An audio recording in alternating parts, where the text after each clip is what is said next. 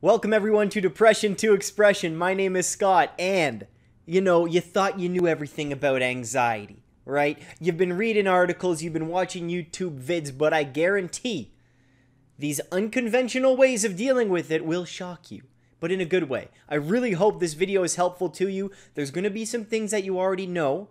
There's going to be some things that are going to amaze you. You're going to try and see if it works for you. That's what this channel is.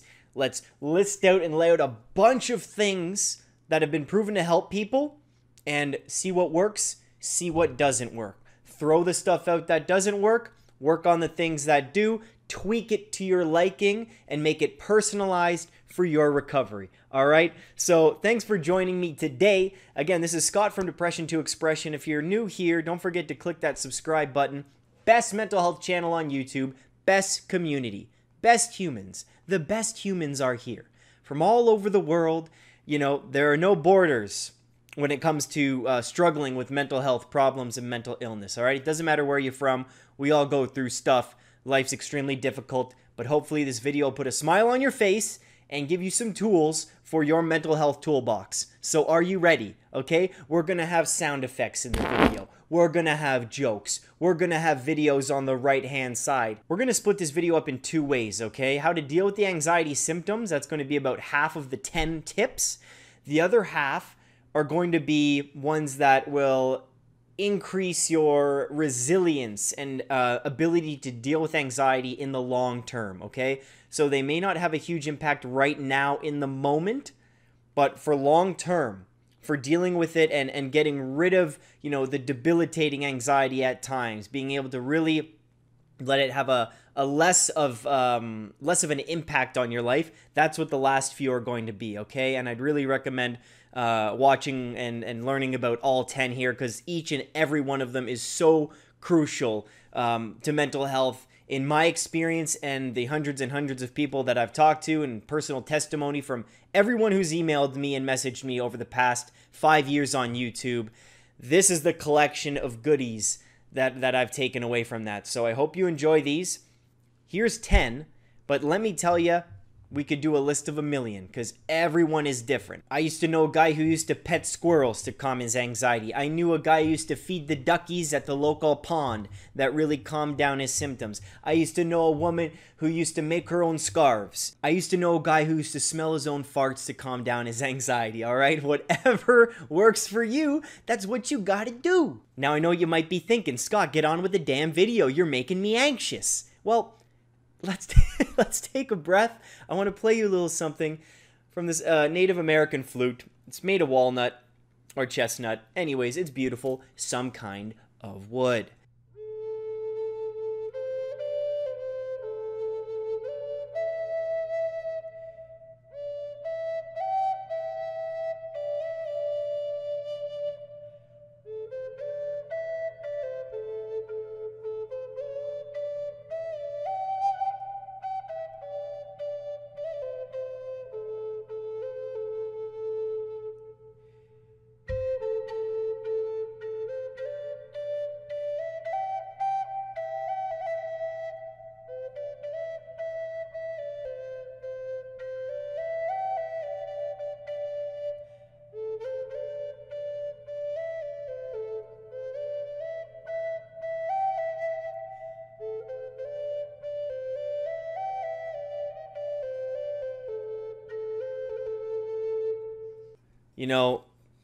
This could even be on the list if you're looking to calm your nerves sometimes and just kind of settle in that present moment. Helps playing and you focusing on the breath at the same time with this thing. I think we're ready to jump into the 10 tips, the 10 ways, the 10 zippity-doo-dah-dickity-day-dos, how to deal with anxiety. Now, these are going to resonate with a lot of you, whether you have extreme anxiety or just, let's call it nervousness or jitteries, or not an official diagnosis here, okay? This is really for everyone, and I hope you do enjoy. Let's get started. The first tip we have here is my favorite dynamic meditation. Now, if you watch the video here, you're probably thinking, well, it's a mental health channel, so maybe this person's a nut. okay? Or maybe they're having some kind of seizure. But no, this is what dynamic meditation is, and the link is below for you to learn more and access this video. I've talked about it a bunch on the channel. It's how I deal with anxiety personally and how I deal with deep depression if I do have the energy to get up and move the body, okay? It is so crucial to use the body. Use your body to your advantage, okay? It's not just a lump of flesh, okay? Mind and body are exactly the same, completely connected. I want you to realize that. And what this person's doing here is shaking it out. You vibrate the anxiety out. Anxiety is very nervous energy, and we need to express that. That's depression to expression in a nutshell. Feeling depressed?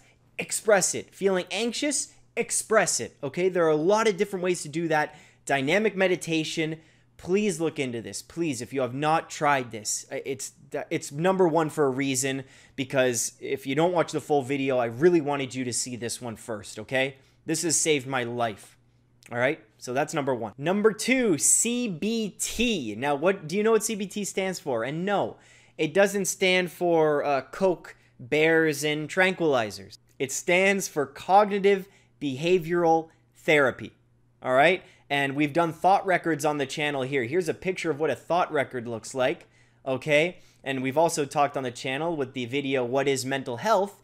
It's how our thoughts affect our feelings and how our feelings affect our behaviors. And cognitive behavioral therapy does that, okay? You dissect your thoughts. You notice how a feeling can start with a thought. You have the thought first, and that thought can make you feel anxious, all right? So it's diving into that. And you can do CBT on your own with this thought record right here. And this is available in the description below, all right? You can download that for free and print it out. I love writing with these with a pen or pencil rather than on the computer. It's a little more expressive.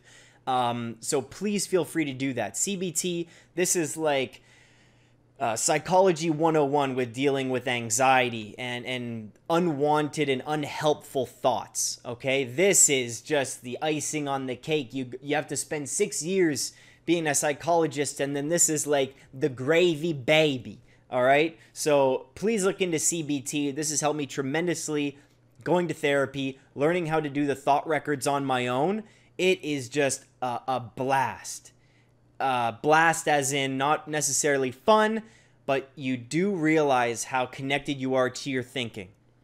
And it helps you separate that, all right? It helps you separate yourself from your thoughts. That's what it's all about, and you end up not taking them that seriously. Number three, now you've heard this one before, and please believe me that it is true. It has been proven time and time again, and you gotta look at the facties.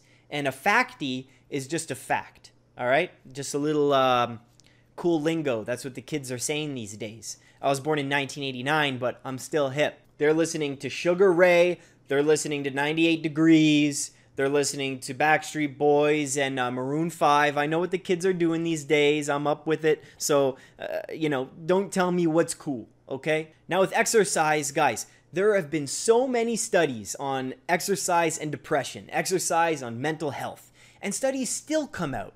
And the headline is like, new study shows that exercise is helpful for depression. Like, let's set the record straight. We know, okay? We know. But the hard part is getting yourself to do it. Especially with depression, it's tough. But with anxiety, if you have that nervous energy, okay? You know what anxiety feels like. You can't sleep it off, guys. Sometimes it might feel right, but really, just with dynamic meditation, use your body. Use it. Shake it out. Even if it's like this, man. Even if it's squeezing something. Even if it's getting my elastic bands here and doing some pulls. Just a push-up here and there. If you literally do 5 push-ups, 10 push-ups. If you can't do a push-up, do the knee ones, right? Go up against a wall and do a push-up. So, not a lot of arm strength required. I guarantee you will feel better. Now, I'm not saying 100% better or 50% better, but you will see improvement. You will feel a little bit of relief. It's so simple. I don't need to get into the science because, A, I don't know a lot of the science, okay? I couldn't tell you, right, to be honest. I'm reading a book on it called Spark. I finished it, but I'm reviewing. and want to do a separate video on exercise and depression. But honestly, just think about it, with common sense. All right, you're nervous, you have nervous energy, you feel like you're going to explode, you're sweating, right? The world's closing in around you, right? You feel smaller. You have to express it, man. You have to. Because then you get apathetic and you get closed off and you even get depressed if you hold in this anxiety. It's bottling it up. You have to express it. Pop the cork and celebrate, all right? Celebrate your anxiety a little bit, all right? Now remember, these are the tips to deal with the symptoms. So far we have dynamic meditation, CBT, which could be actually both, kind of changing that plasticity of the brain, but also exercise. And now number 4, we have medication. Now I know what you're thinking. Scott, medication. It's full of chemicals. Chemicals are bad. This is what people who don't know anything about science, engineering, chemistry, biology, they use the word chemicals. There's chemicals in that. Chemicals are bad. Like, what are you saying, dude? I want to put up a post here that I shared on Facebook and YouTube in the community section, and I think it's awesome. It's like people want to go all natural. Like, what does natural even mean to you, okay? What do you mean by natural? Well, you're taking vitamins? Well, vitamins are made in a factory too. In this post, it's hilarious. Like, yeah, natural would be us still being hunter-gatherers, taking shits in fields, and if we lived in cities, no adequate sewage, clean drinking water, right? We couldn't live in half of the places we do, right? You know how much water we divert? Hollywood and LA shouldn't even exist. The place was a damn desert. They diverted so much water to get it to the city. Like, it's absolutely incredible what we've done to the world in a very cool way.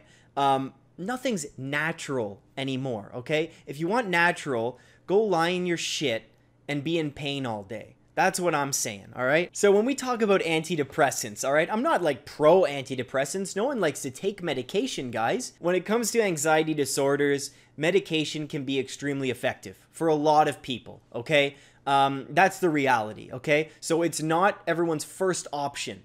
You want to try everything you can before you have to get medication, just from cost savings alone. Of course, you'd rather see if a jog works, or thought records work, or dynamic meditation works, before you start spending money on medication. Hey, I'm a cheap guy. That's what I would look at. But once you try everything and things still aren't effective, medication can do wonders. And there's plenty of testimony from people all over the world where medication has helped a lot, okay? There are also those side effects. I won't get into that. I'm not a licensed physician. But it's something to definitely look at when dealing with anxiety. Now we're on number 5. This, again, can relate both ways to dealing with the symptoms of anxiety and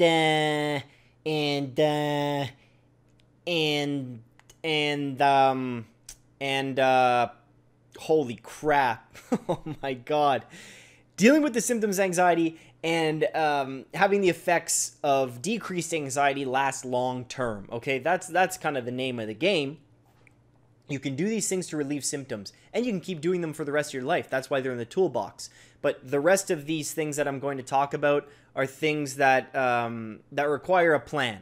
That you need to dig pretty deep, and it's not a quick fix. So number 5 is diet. If you haven't watched this video with Michaela Peterson, please check out the cards right here. If you click that button right up there by my head, she only eats beef.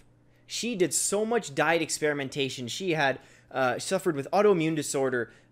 She had to have her hip replaced. She had terrible arthritis. She suffered from major depressive disorder, like majorly depressed. She was not doing well. She experimented so much with her diet, which is in the video if you want to take a look, and she does not need to take any medication anymore. Now, I'm not saying that's the story for everyone. Of course it's not, okay? But she only eats beef.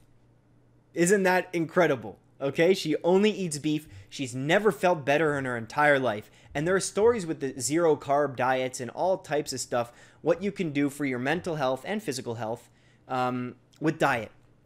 It's so huge. So if, say, you're anxious and I ask you, well, what'd you have for lunch? You're like, well, I had, a bag of Sour Patch Kids. They're delicious, but, that probably wouldn't help with all that refined sugar. And then I had Coca-Cola, and then a peanut butter and jam sandwich, and then I washed it down with some crab cakes. It's like, that's not the best. More and more studies are coming out where it's saying, you know, refined sugar. We can see that it's definitely not great, A, for weight gain, but for anxiety as well. Having these huge insulin spikes and blood sugar spikes, right? Causing you to have that huge rush of energy and then a huge crash, right? We want our mood to stabilize, and food has so much to do with this. So I'd really recommend you watching the video with Michaela Peterson, but also look into different diets. See if there's foods for you that are triggers that might cause you to feel terrible.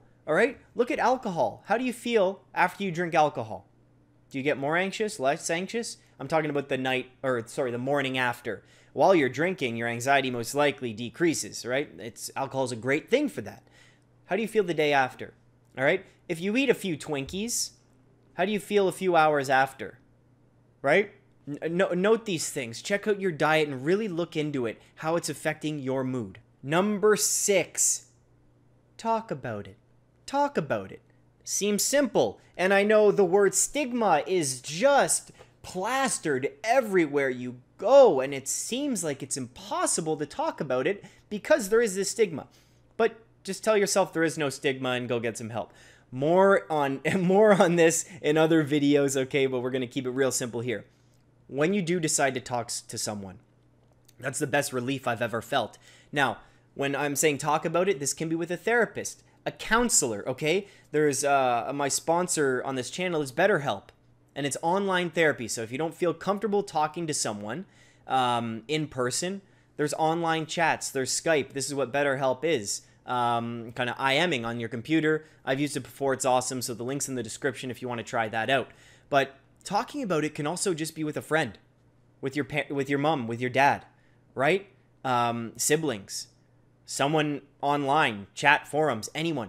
When I feel anxious, all right, even before I did a video on this years ago, it's like I could feel a panic attack coming on. The feeling of anxiety is just so terrible. You all know what I mean. And just the thought that I was with a friend, the thought that I was comfortable enough to tell this person that I was anxious, that I was feeling anxious and I may have a panic attack, I feel something coming. Just that thought and that option of being able to say something, being able to talk about it, symptom gone. Symptoms, plural. Not gone, but extremely reduced. So it's having that option, that freedom to be able to talk about it, to know you can talk about it with someone if you feel the need to. That is just such a freeing feeling. It's like you can have your mental health toolbox and you can have a million things in there. You don't have to use them. You never have to use them. But the thought of you having a lot of options to make yourself feel better, sometimes that thought is all you need. Saying, okay, if this happens, well, I have this whole list of things I can try if I ever feel terrible. That thought is amazing. It's a very reassuring, comforting thought. So just the thought of talking to someone is awesome, but literally, if you do have someone you can talk to, okay? Online, parent, sibling, friend, teacher, priest, counselor, anyone, please do yourself a favor and express those emotions, express how you're feeling. I guarantee you'll feel better. Number 7. Now, after this one, they're going to be ones that deal with anxiety in the long term, but this one can as well, and that is meditation. Meditation, we know how plastic the brain is. We know how it can change over time and how we actually have control over that, right? So with meditation, guys, I do meditation Monday. I should say meditation Monday every Monday at 8 o'clock Eastern Standard Time, 8 a.m. Eastern Standard Time. You just come to the YouTube channel, Depression to Expression, youtube.com/Depression2Expression. And we do a live stream meditation. You sit there, I guide you through it. It takes about 10-15 minutes at times. It'll be awesome if you join us, okay? But meditation for me, I've been meditating and practicing mindfulness for 10 years. And let's say meditation and mindfulness will go together for this tip. With anxiety, right? In the present moment, you feel those symptoms in your body. You know, you've almost never been so present when you feel anxious, okay? But there's a thought that may get you there. There's internal workings at play, whether it be subconscious or conscious. But what mindfulness and meditation does is remove yourself from taking thoughts too seriously at times, right? We say it's just a thought, or we notice, okay, we're just thinking. That thought's not me. That's irrelevant. That's not useful. That means nothing, right? It's detaching yourself from that, coming back to bodily sensations, coming back to the breath, right? The breath is very important when dealing with anxiety. Notice how it shortens.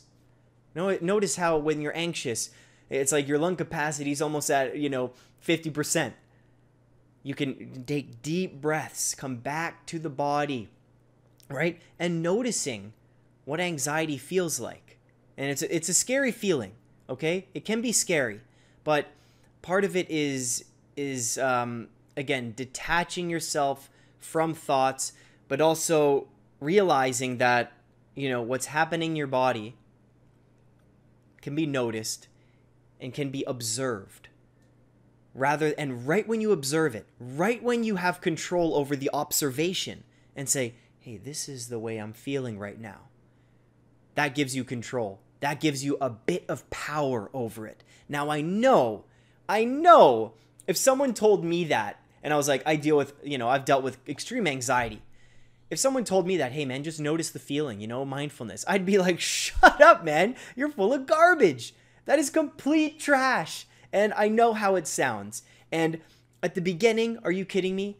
Hey, 10 years and I'm working at it. 10 years and I'm still working hard. And at times, it doesn't work at all. Are you kidding me?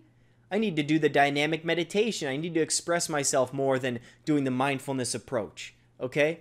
But you will get better at it, I promise. So I'm not saying mindfulness is a fix-all and it'll get rid of everything. In fact, no.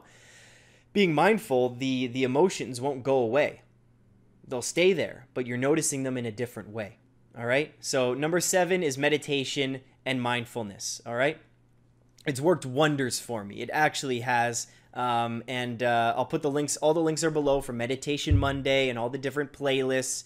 And there's a bunch of guided meditations I've done as well. So feel free to check those out in the description. Okay, now here's where we're going to get into the little nitty gritty and how this, out of all things I've mentioned, dynamic meditation was huge. But this is where you have the confidence and the ability to deal with anxiety when it does come. All right? It doesn't break you anymore. You sway a bit, but it doesn't break you.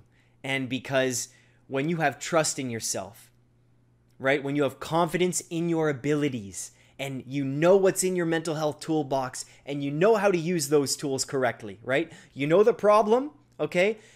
Using a hammer to screw in a screw, it's not going to work well, okay? So you know what tool to use to help and fix the specific problem. These tools right here, this one that I'm about to mention was huge for me. So here we go. You ready? This is number 8, right? This is number 8. It's create a set of values. That's right. This deserves its own video, and there's going to be one coming up. But this was the biggest thing. Now, whether you follow any type of religion or religious person, spiritual person, that's the new word today. You're not religious, you're spiritual. Whatever that means. But what are your set of values in that religion or what you follow? Okay, probably, hey, 10 Commandments, don't kill anybody, be nice to your neighbor, the golden rule, right? Don't sleep with your buddy's wife. All of these things are very important. But what are your specific set of values? Like, go deeper than that, okay? You shouldn't murder, okay? You shouldn't murder. I'm going to give you some of mine. And this is in the Depression to Expression mission statement. Create an honest dialogue about mental health while educating and inspiring people to express themselves freely with confidence, right? So, honesty is what I value. Honesty is what I value. That is why if anxiety comes after me, and anxiety's on my shoulder, it's like, yo, buddy, I'm gonna attack you soon. How you doing, man? I think it's ready. You haven't had a panic attack in a while, and you know what? Life is getting pretty difficult, eh? So I think you're ready for me. I think you're ready. Well, the way I see it is I value honesty. and I'm honest with myself, and I'm honest with other people. So if I'm in public, if I'm with family, if I'm with friends, if I'm anywhere at all, with strangers, with people I know, it doesn't matter. I truly value honesty. I like when other people are honest with me, right? That's what I value, so I'm going to be honest with them. So remember that thought about telling someone about a panic attack. I have no problem with that because I value with all of my heart. I live for this honest dialogue, right? I live for this no bullshit approach. So what am I going to do? I'm going to tell people how I feel if that's going to help. I'm going to be honest with other people. And that helps me so much with anxiety, right? If I need to step out of a room, doesn't matter where I am. I really don't care. I've done this in meetings, huge corporations. I'd say, hey, I'm feeling like really anxious right now. I just got to step out. Sorry about that. What are they going to do? What are they going to do? Fire me for being anxious? Well, that's not the best job to work. That's not the best job to have if someone fires you for being anxious, right? So listen, have and create a set of values. What do you value in other people? Who's someone you admire? What set of values do they have? Are they, do they show great integrity? Are they very open people? Are they honest people? What do they value? What do they live for? What are you living for? What do you want to see more of in this world? And how are you going to project that to the world, right? So for me, it's honesty. And when I'm honest, and I truly believe in honesty, anxiety can't touch me, man. Sure, the symptoms may be there, but I'm going to be honest with myself and other people, and it's a tool in my toolbox. Done. Number 8. This one is a little strange, okay? Because anxiety is about the future. The future is unknown. And it's dealing with that unknown. It's like an existential thing, man. To deal with the unknown is, if you sit and think about it long enough, your brain's just going to spin. And I guarantee you won't get anywhere. You're going to come back to right where you started. To deal with the unknown is extremely difficult. And it takes some practice to get comfortable with that. And obviously, no one is comfortable. No one is comfortable with the notion of death. Or very few, I'd say. If you truly believe in Catholicism and you truly believe in reincarnation or, going to heaven and seeing all your friends, well, death may be pretty okay. But for a lot of us, the future's unknown. The thoughts of, death and what we don't know is terrifying. So number 8 here is plan your future, which may seem strange because no matter how much you plan, there's always going to be unknowns. It's like, remember in elementary school or high school, people were like, so where do you want to be in 10 years? The guidance counselor would say that, or a teacher. Where do you want to be in 5 years, 10 years?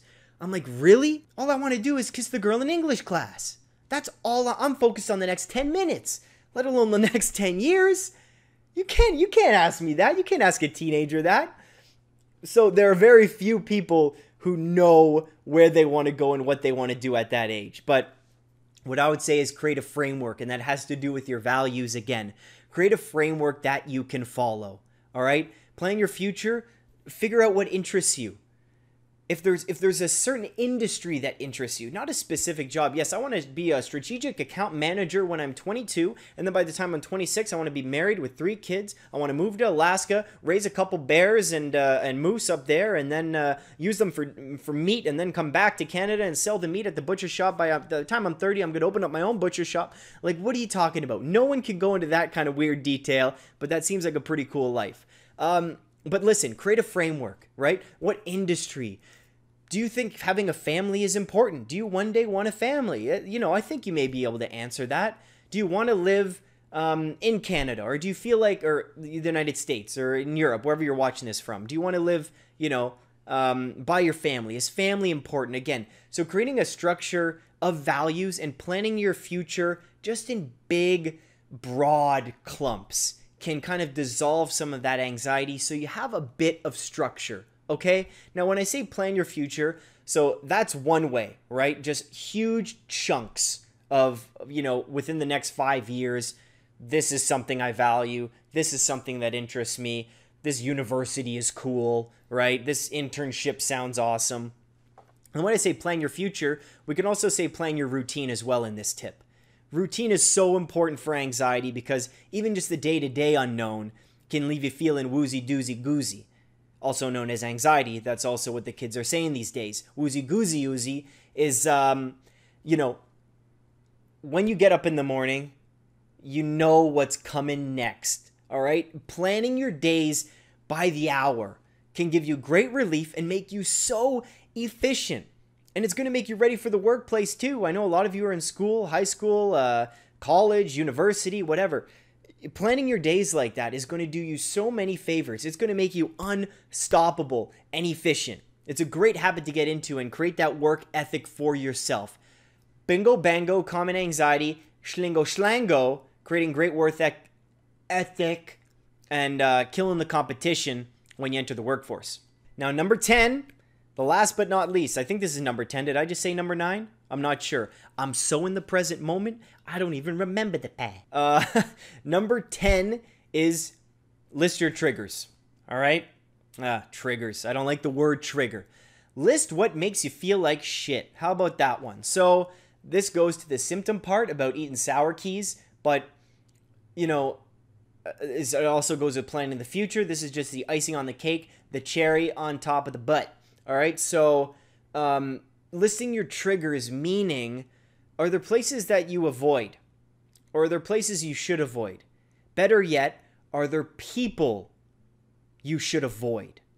Now, avoidance is like what you don't want to do with anxiety. If you used to enjoy something and you had a bad experience, all right? You went to the bowling alley, all right? And you dropped the ball on your toe. Everyone laughed at you. Everyone in the bowling alley was laughing at you, okay? And then this clown comes in from the kid's birthday party, brings in 30 kids from the birthday party. All the kids are laughing at you. You got so embarrassed, you pissed yourself in the bowling alley, all right? There's kids, adults, all right? Then the clown throws a pie in your face. You're humiliated, all right? You're humiliated. You can't go to the bowling alley anymore, and you used to love bowling. You used to love it. You had your own ball. You had your own shoes. You had your own team. Your team's waiting for you every Sunday morning. You're skipping church to play bowling, to bowl. And anxiety and that fear of humiliation is keeping you from doing what you loved. That's a problem. That's a problem. So, when we talk about what your triggers are, you don't want to avoid what you used to love. In fact, you want to expose yourself to what you fear and get back into the game. But I'm talking about more like toxic people, right? Ones that don't support you. Things that aren't good for you. Alcohol, for one, right? Is that a trigger? How do you feel, right? We talked about that. Refined sugar. How about what was I going to say? How about alcohol, coffee, right? Caffeine, right? What are your triggers for diet? What are your triggers with people? And what are your triggers with environments, right? Are you at a workplace that really doesn't value mental health? And I know you may not have an option to quit your job because they don't, let you take a mental health day. One day they will. But what about environments? Are you forced to go to the club and you really don't like going to the club and it makes you anxious?